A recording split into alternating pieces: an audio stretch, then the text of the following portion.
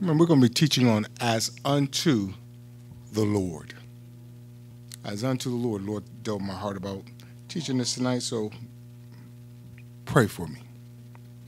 Colossians chapter 3 and verse 23 through 24. The Bible reads, "And whatsoever you do, do it heartily, as to the Lord, and not unto men, knowing that of the Lord you shall receive the reward of the inheritance, for you serve the Lord Christ." Reading this today touched my heart about some certain things happened to us. I mean, my wife recently. We'll be sharing that pretty soon. But that word heartily in Colossians chapter 3 and verse 23, it comes from a Greek word which means to breathe voluntarily, gently. When we do things as unto the Lord, it should be just like breathing. Sometimes people say, well, breathing is involuntarily. I'm going to get to that. What I'm saying is we can control our breathing. You know, you got swimmers that can control their breathing. People that play instruments control their breathing. People that sing control their breathing. Control our breathing. We can control our breathing just like we can control doing things for the Lord. And if things in men and women's lives aren't done for the Lord, people don't do these things. If they don't do certain things in life as far as their job is concerned, or doing things for other people, if they don't do it as unto the Lord, others suffer the outcome. Recently, my wife and I, we visited a certain place and stayed at the same hotel we always stay in when we visit this certain place. Everything went as usual. Checked in, got our keys, went upstairs, and opened the door. And the room looked like it was not properly cleaned. They had some Cheerios, Fruit Loops, line going all into the place, and the bathroom was not clean, and just you could tell that it was not vacuumed and where this and that. Anyway, we shared this with the desk clerk. The desk clerk promptly gave us another room. So me and Sister Walls, we promptly got the key, went to the other room and opened the door. We sat our bags down and I sat our bags down and I sat on the bed. The bed was, when I sat on the bed, I almost flipped over because it was like a seesaw. It was like, I was like, oh my Lord. So I went to the desk clerk again. And I said, sir, I'm not wanting to complain. I'm not. But the room you just gave us, you upgraded us to a better room. The bed's not intact. I think something wrong with the bed. It's broke or soft kilter. So they sent people up to that room, and the maintenance man was there, and the head maid she came up too. Anyway, they saw that the bed was messed up, and I heard over the intercom the guy, he's like, move them to the room such and such, but wait, we want to check that room out to make sure it's good. Tell them not to go in there until we make sure it's good. The next day, me and my wife, we went to a drive-through restaurant, and my wife, she ordered something, and she said, could you not put this item on there, please? And, oh, yeah, we got you. So she got her item, and they took that item off she didn't want, and a few other items.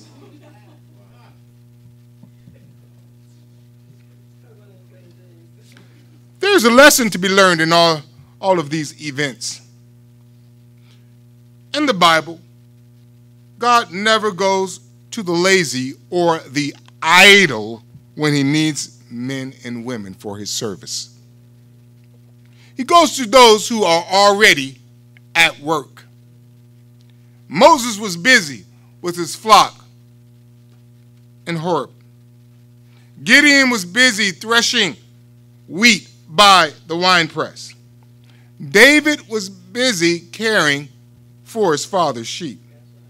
Elisha was busy plowing with 12 yoke of oxen. Nehemiah was busy being the king's cupbearer. Amos was busy following the flock and raising sycamore fruit. Peter and Andrew in the New Testament, they were busy casting a net, fishing in the sea. James and John, they were busy mending their nets. Matthew said, man, preacher, you're just going to the Bible. Yes, Matthew, he was busy at the customs seat. Many people who want to be missionaries, preachers, ministers, youth pastors, sometimes they're just sitting, waiting on the Lord, waiting on God to tell them what they should do. They'll still be sitting at an old age. They're not waiting on God. God is waiting on them. God is waiting on them. The answer is to work. It's to work. Do what you know to do.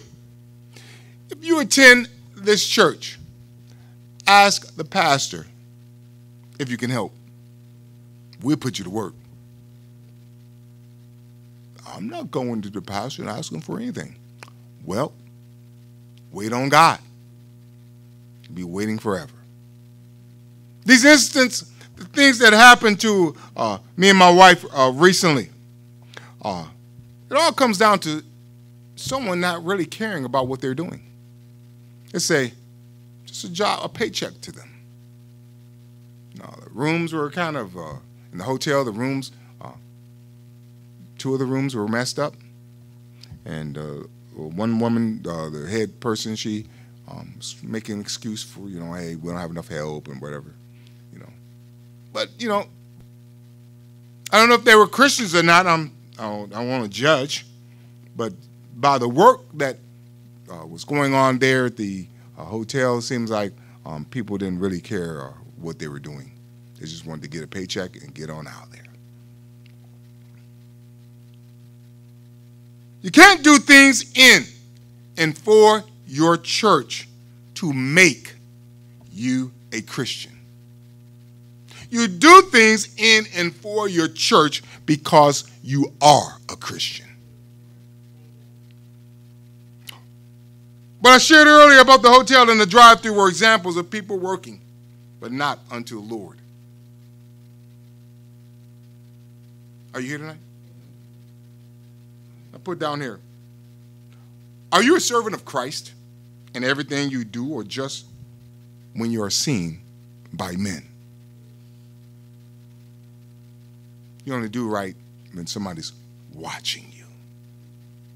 Servant of Christ makes every effort to keep his or her heart pure. To keep it pure. Servant of Christ is called to be righteous in all things.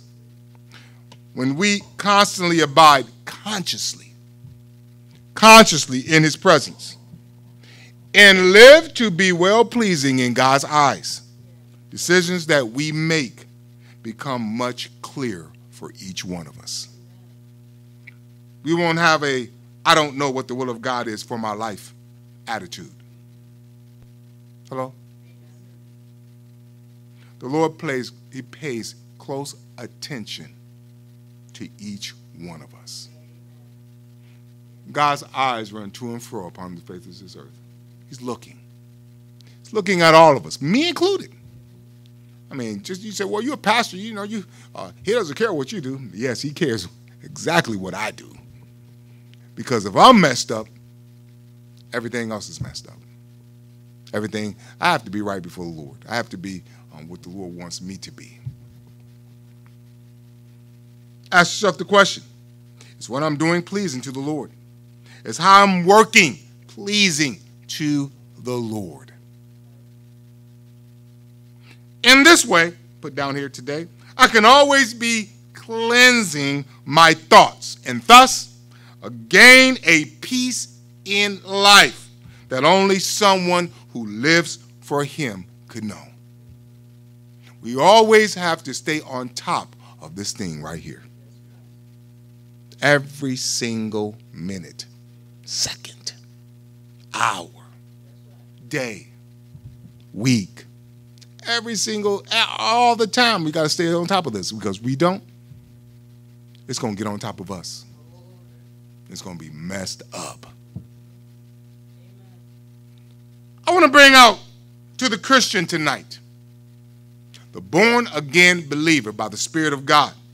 The Bible says in 1 Corinthians chapter 10 and verse 31, whether therefore you eat or drink, or whatsoever you do, do all to the glory of God.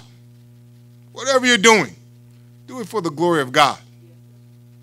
Not because someone's telling you to do it, not because it's a duty. No, do it as unto the Lord. For it is then that God will tap on your shoulder and say, hey, I got a job for you. Because he knows that you're not going to do it as unto men. And then you're not doing it for, as the Bible says, vainglory. I was looking up that vainglory. It means empty glory or self-conceit. Hey, look what I'm doing.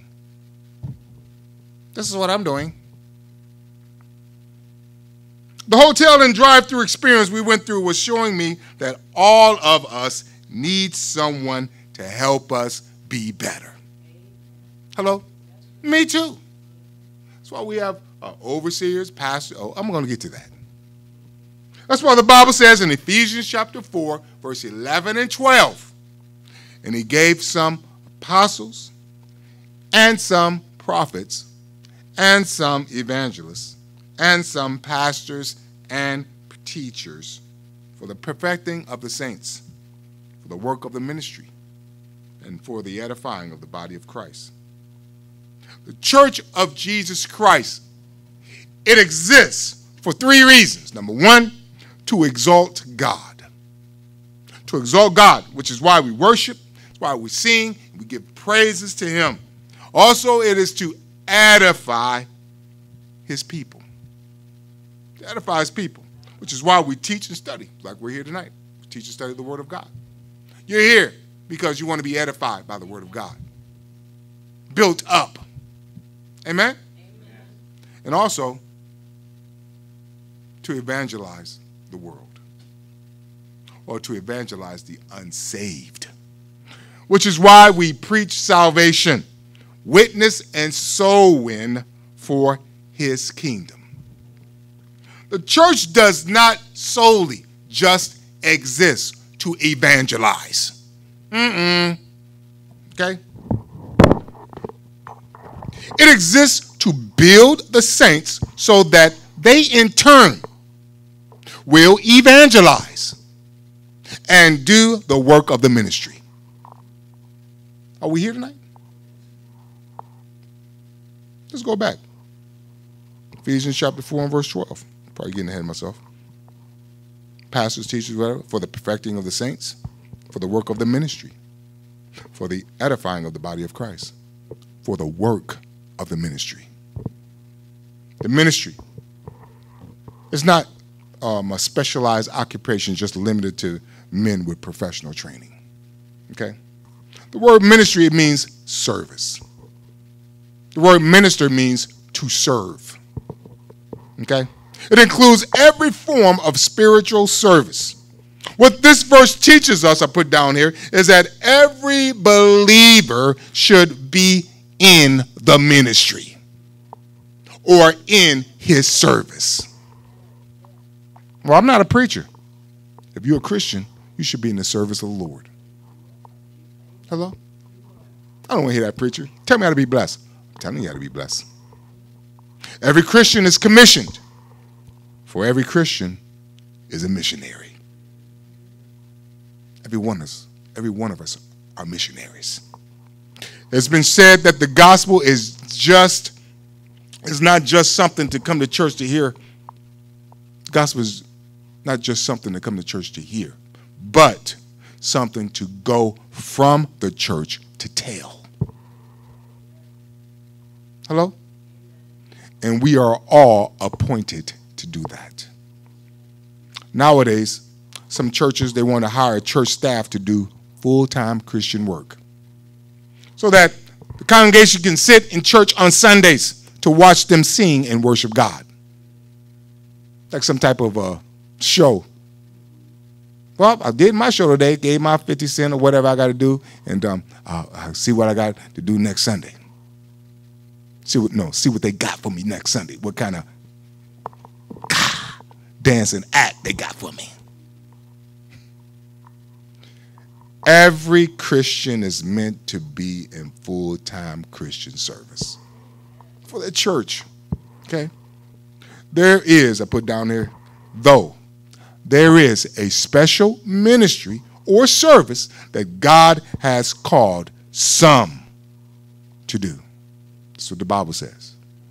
In Ephesians chapter 4 and verse 11, and he gave some apostles and some prophets and some evangelists and some pastors and teachers. For what? For what, preacher? Ephesians chapter 4 and verse 12. For the perfecting of the saints. For the work of the ministry. For the edifying of the body of Christ. Perfecting. Now, I looked up all these words in the Greek. Perfecting, it means to complete thoroughly. Repair. Literally, it says here, to adjust. Okay? That's what the word perfecting means. To adjust. To fit in the frame. To mend. To make perfectly joined together. To prepare. And to restore. For the perfecting of the saints. These divinely given men, I'm going to say this now, and women, oh, you just caught me off, Pastor. Got you right there.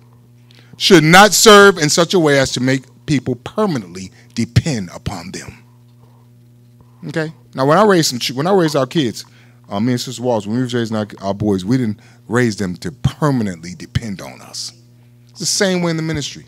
When men and women get saved, God doesn't want people to permanently depend on the pastor. Pastor, what I got to do? Pastor. No, you need to grow. Instead of having that bottle of, Pastor, I need some more milk. You need to throw that bottle down and get some a steak. When I say women, the Bible states that in Titus chapter 2 and verse 3 and 5. It says, the aged women likewise, that they be in behavior as becometh holiness, not false accusers, not given to much wine, teachers of good things, that they may teach the young women to be sober. I didn't know the aged women should teach. I thought the Bible says that women can't teach. It says that they should teach the young women to be sober, to love their husbands, to love their children, to be discreet, chaste, keepers at home, good, obedient to their own husbands, that the word of God be not blasphemed. Now, that's a whole other teaching.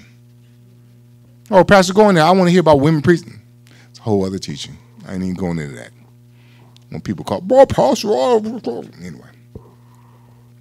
As a pastor and a teacher,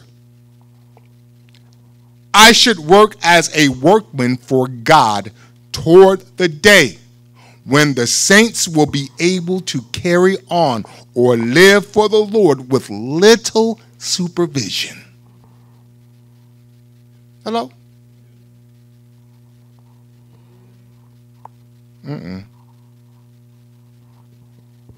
We might illustrate this as follows. Got my wife, trusty ruler. Brother Otto, could you read that? Yes. It says the gospel message taught by the pastor. That's the church right there.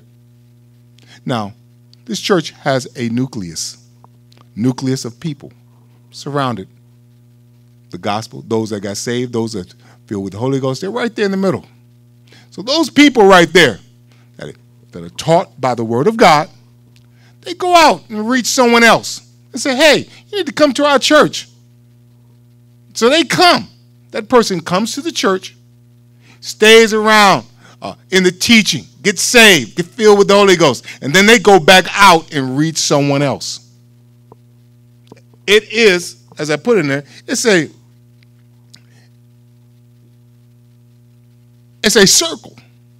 And it goes to do the same thing, back and forth, back and forth. Like I mentioned Sunday morning. That's thanks, bro. I mentioned Sunday morning that God reached me and I reached my wife. My wife in turn reached Reverend Davishire. Reverend Davishire in turn reached untold, I don't know how many people. You may have reached someone, like I told you, like Rodney. Rodney went out, invited his neighbor invited somebody else, and just chain reaction. Everyone does their part. Not just the pastor. This your church, pastor. It is. No, this is God's church and you're God's people. All of us working together. So, well, who are you invited out, pastor? Oh, what are you doing? If you look around, there are folks that's here because that we've invited out. Have you looked at Al? Lindell, his brother, from inviting out. Matter of fact, from inviting out Lindell invited his brothers, and all these folks inviting other people. Al invited his wife. It's a chain reaction, but it's a constant chain reaction. Everyone doing their part, as we said. The power of one changed life. The power of one invite. One invite. How many people have you invited out? Have you invited out one person to church in the last month? Now, I'm not one to push people or whatever this now, but sometimes you have to teach some things, just like the people that was at the hotel. The main maid, she should have went back and checked the work. Whoever's making up that bed should have known that bed was like a seesaw. Whoever made that sandwich that gave Sister Walls, they should have known that they shouldn't have took everything off the sandwich. Anyway. So, what I'm saying is, someone, as the Word of God says, God has put people in different places. Some pastors, some teachers, some evangelists, people like that, for the perfecting of the saints. For the perfecting of the saints. To get us all doing those things that the Lord has shared with us. As we shared before, those people, they go forth and minister to others according to the word of God. Jesus said in Luke chapter 14 and verse 23, and the Lord said unto the servant, go out into the highways and byways. Go out into the highways and hedges and compel them to come in, that they may fill, or that my house may be filled. Others that put down here tonight, others that are invited, they come, and it's just a repeat of them hearing the gospel message that was preached to them, and they begin to invite others. You never know who you might invite. Like Sister Wall, she invited Reverend Davishire. He became a missionary. You never know. You may not can see, but the Lord sees everything. In this way, the church begins to grow and expand. But it takes all of us. It takes all of us, not just some, but all. It's the divine method of producing growth in the body of Christ, both in size and spirituality. If you come from a church background, like Some of us do. The tendency is to think that Christian service just happens at church. In reality, the most effective ministry, and when I say remember ministry, to serve, service. The most effective ministry or service happens when you're working on your job, when you're eating a burger at a restaurant, if you're in school, if you're working out. That's the most effective ministry out there. Not in the church, just sitting down, just chilling out, whatever, doing things, whatever it's not. No, the effective ministry is out there. That's what God has called us to do. We come in here. There's a sign in some churches. They say, come in to worship and leave to serve. You know, I've seen that in signs in, I think, Baptist churches. In the book of Acts, got a few minutes, we see the early church hearing the apostles teach and preach. They begin to break bread together, and then they go out and turn the world upside down, evangelizing the world. And when I read that, I thought about our church, New Testament Christian Church. We get the teaching, we get the preaching, we get the fellowship, we eat, but we evangelize the world. Just like in the New Testament. I know this can be challenging. It's just, I just want to just do this, and I just want to, believe me, I know it can be challenging, but you know something? Life consists of challenge after challenge. There is one big challenge that each of us face daily. We can't help but look at this challenge daily. Okay? Whatever problems that you may have, whatever it is that you've gone through, or going through right now, your biggest challenge in life is yourself. Is yourself. We all need to keep pushing ourselves to keep growing. Sometimes I tell Sister Walls, man, I just want to just have a vacation. I want to just go somewhere with nothing scheduled and just lay back and just relax. But there's no free rides in life. Maybe one day we may get a vacation where there's nothing scheduled. But we have to continue to keep, I'm trying not to preach, we have to continue to keep ourselves, to begin to push ourselves to grow. To grow. Don't be complacent. Don't be stagnant. You're always growing as time moves forward, and you push yourself to be the best. Hello? Might as well make the best of it and keep challenging yourself to be better.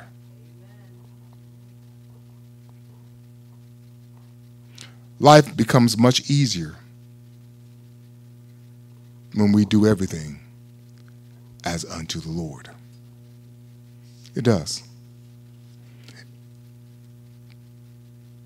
As we do these things as unto the Lord and not as unto men.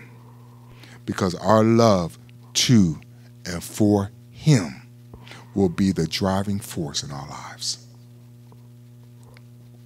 Of course, you got people pushing you to be your best. But it's only for the glory of God. It's only for the glory of God. I have leaders that push me to be my best.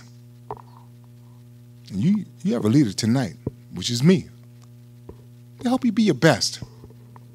You got to be your best as unto the Lord. Because if all of us aren't our best, then someone, just like these people in that hotel, in this restaurant, someone is going to be affected by it. Someone's going to be affected by it.